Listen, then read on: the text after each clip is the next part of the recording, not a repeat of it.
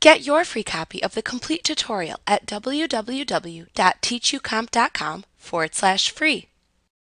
With Microsoft Word, you can compare documents side by side. The View Side by Side function will open both document windows at the same time, giving equal space to each. To enable this view, first click the View tab in the ribbon, and then click the View Side by Side button. Since this is a toggle button, to turn off side by side view, you simply click the View Side by Side button once again. Word only allows you to view two documents in side-by-side view.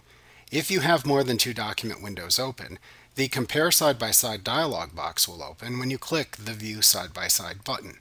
You can then choose the second window to open in the Compare Side-by-Side with list, and then click the OK button.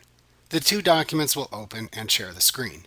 You can scroll both documents at the same time by clicking the synchronous scrolling button that appears in the window button group of the View tab in the ribbon. When this option is enabled, both documents will scroll when you use the scroll wheel on the mouse or the scroll bar in either window. You can turn off synchronous scrolling by clicking this button again.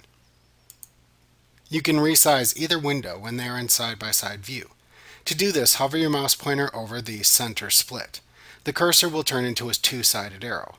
Simply click and drag in either direction to change the size of the window. To return to the default split view, you can click the Reset Window Position button directly below the synchronous scrolling button in the window button group of the View tab in the ribbon. Like what you see? Pick up your free copy of the complete tutorial at www.teachucomp.com/free.